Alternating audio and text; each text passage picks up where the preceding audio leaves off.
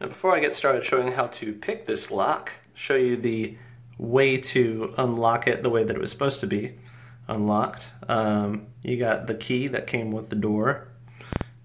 You're going to have to put it in straight. And then kind of wiggle it around just a little bit. And I'll show you that it's locked. Then turn. Oh, that's the locking way. Unlock.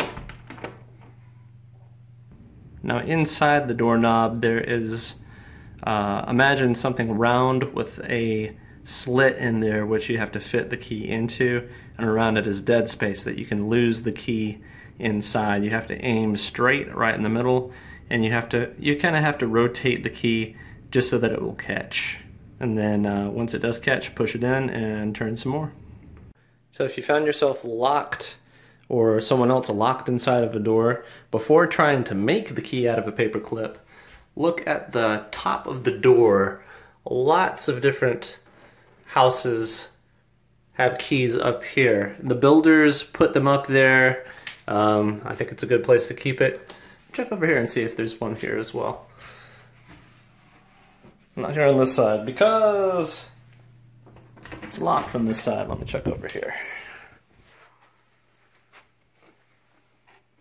Yeah, and that makes more sense because this is where this is the end that it would be locked from.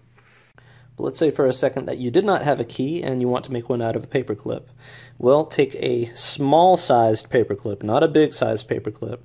You're trying to get it through the door. I'm going to pull it out like so. And as a kid, I used to bite this. Well, here just recently, I kind of chipped my tooth on that, so I do not recommend that, even though I did put it in cloth and all. So get some needle nose pliers. You're going to squeeze the end. That's about good. Let me bend it up again. Okay.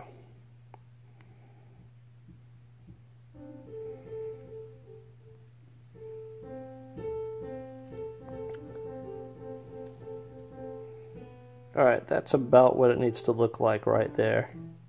So let's put it inside the door and give it a shot. Alright, got the doorknob and the paper clip. Sticking it inside. There you go. Alright, view from the other side.